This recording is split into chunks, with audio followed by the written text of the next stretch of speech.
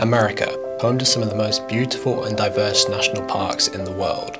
Have you ever wanted to wander through the meadows of Yosemite or look out across the vast expanse of the Grand Canyon? Well, America is full of unique and compelling places like these waiting to be discovered, which puts America top of the list for many adventurers to explore, including myself, which is why I spent the past 14 days traveling across America. In this video, I'll be exploring America's 3 best national parks: Zion, the Grand Canyon, and Yosemite, visiting all the best locations and cramming in all the essentials into my trip. And I'll be sharing it all with you in order to help you explore these beautiful places. Here's how I explored America's best national parks. But before we get started, there are several things that you need to know before visiting these iconic locations. You don't need a permit if you want to visit Zion or the Grand Canyon, but you will need a permit if you decide to visit Yosemite. I didn't know this until a couple days before I went, and by then it was too late. I was still able to visit Yosemite after 4 p.m, but if you want to visit between 6 a.m. and 4 p.m, you will need a permit, which you can get from the recreation.gov website. Likewise, if you're wanting to hike either the cables up El Capitan or Angel's Landing in Zion, which I'll show you later in this video, then you will also need permits to hike these trails. My biggest regret was that I was only able to spend 24 hours at each national park. If I was to do my trip again, I'd definitely spend 2 or 3 days at each. It's really difficult to access any national park by public transport in America, so either you'll need access to a car or you can book yourself onto a guided tour. For me, it actually worked out slightly cheaper to rent a car, which cost about $60 per day, and then I just had to pay for fuel. And finally, I did my trip at the start of September, which made for pretty ideal weather and wasn't quite as busy as it would have been during school summer holidays. But I reckon any time between May and October would be a good time to visit, but if you could avoid the summer holidays, I definitely would. Yosemite is pretty easy to get to. From San Francisco, it's about a 4-hour drive or about 6 hours from Los Angeles. You can do it in a day if you take a guided tour, but it will be a very long day, and I wouldn't recommend driving yourself if you're just going for the day, as it would end up being about at least 10 hours of driving. Once you arrive at the park gates, then there's a $35 entry fee, or if you plan on visiting 3 or more of the national parks in a year, then you can get the annual pass for all the national parks for $80. From the main gate, it's about a 30-minute drive into Yosemite Valley, but on the way there is the giant sequoia forest. I definitely recommend stopping here. It's about a 2-mile walk round trip to see the big tree with a hole in it. The majority of the walk is paved and doable in trainers. It's nice because it's a slightly different vibe to the rest of the main valley and a little bit quieter while getting to experience a nice walk through a picturesque forest. When you see national parks on TV, is it just me or do you get the impression that they are full of wildlife just standing around for people to take photos of? Well, I certainly had that impression, and well, wildlife still is there. Like I say, this really cool peregrine falcon. But if you're only visiting for the day, don't expect to see every single type of wildlife. You might see some, but likely there's not going to be a bear just hanging around the car park. Continuing the drive into Yosemite Valley, there are several stunning viewpoints that you're going to want to stop at. Best are Tunnel View and Yosemite Valley View.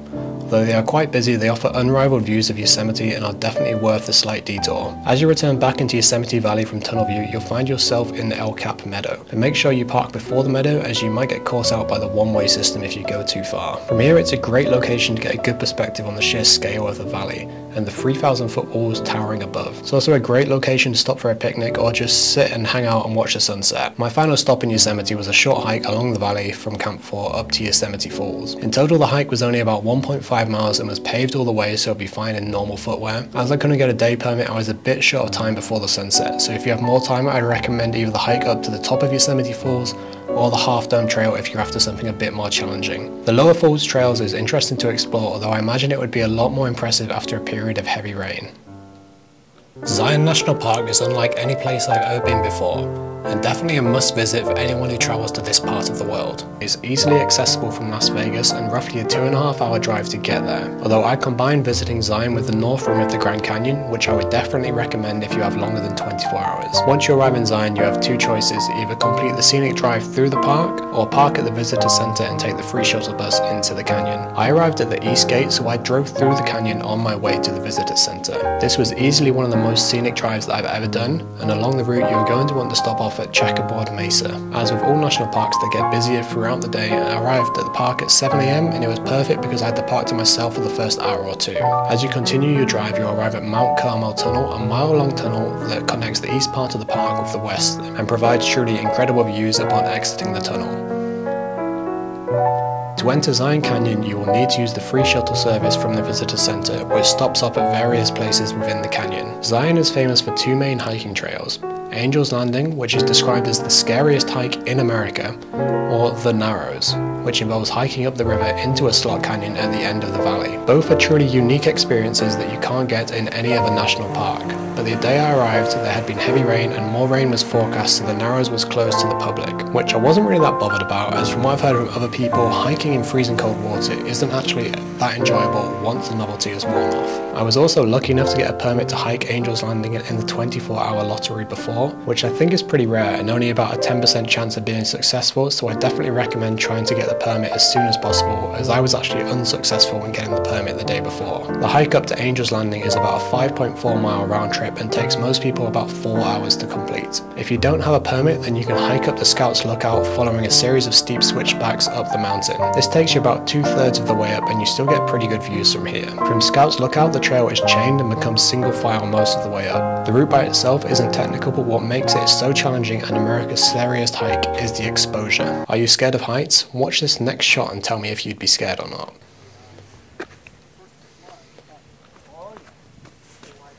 Like I said, this route isn't technical, but I'd only recommend it if you're a competent hiker and not scared of heights. The most difficult part of the trail wasn't actually the route, it was the fact that it was really sandy all of the way up, which actually made a lot of the surfaces a lot more slippy than if it was just rock. Once you reach the summit, it levels out a little and you get outstanding views of Zion Canyon. I definitely put this in my top 5-day hikes that I've ever done. The Grand Canyon speaks for itself as one of the most iconic places in America. But do you know where this shot is actually from?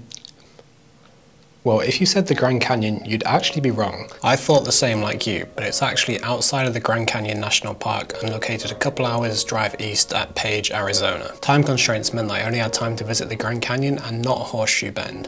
But if you have more than 24 hours, I definitely recommend spending the night in Page, and you can also check out Antelope Slot Canyon. If you want to visit the Grand Canyon, you have two choices: north or south. If you want to visit both, then it's either a 21-mile hike across the canyon or a 4.5-hour drive around the edge. The South Rim is the more popular side as it's easier to access from Phoenix and Las Vegas, whereas the North Rim is a little bit more quiet. I decided to visit the North Rim as it's only a couple of hours from Zion National Park if you want to visit both. When you arrive at the North Rim, you can park your car at the Visitor Center car park. From here, you are going to want to check out Bright Angel Point. The paved trail is only about a half-mile round trip and provides you with incredible views over the canyon. I was actually super lucky with the weather, as I literally, just as I was leaving the trail, some thick clouds rolled in, meaning that you couldn't see out into the canyon. So I would definitely check the weather forecast before you set off, as you don't really want to drive 5 hours only to find out you can't see into the canyon. If you wanted to go for a hike at the North Rim, you're either going to want to hike the Woodforce Trail, which is a 5-mile long traverse along the canyon rim, or take the North Kaibab Trail into the canyon. Both of these trails are out of back trails, so you just hike as far as you want, and then you're going to have to hike the same way back. 90% of people who visit the Grand Canyon don't actually go into the canyon and just stay at the rim. I wanted to get a different perspective, so I decided to do the North Kaibab Trail into the canyon. The trail is quite steep in places, but not too technical. Obviously, you're going to make sure that you bring enough food and water, as there isn't anywhere you can refill bottles from in the canyon. And also try to remember, whatever you hike down into the canyon, you're going to have to hike all the way back up. It's easy to get carried away on the downhill, hike way too far, turn around and realize the only way out is back up the hill you came. It's 1.7 miles and 500 vertical meters down to this tunnel. I hiked a little bit further down to the bridge in the valley. I'm not sure exactly how far down this was, but I'd estimate the hike was about 6 miles long and 700 to 800 in vertical meters total. If you have the opportunity to hike in the canyon, I definitely recommend it, as it really gives you a different perspective on the sheer scale of the canyon. Visiting these national parks was definitely the highlights of my trip to America. Some of the hikes I did are definitely up there with the best day hikes that I've ever done. If you ever have the opportunity to visit any national park, you should absolutely take it. I think in life we often get caught up in the insignificant of our day-to-day lives. To overcome this, I always do my best to remember, life is beautiful. Sometimes we just have to notice.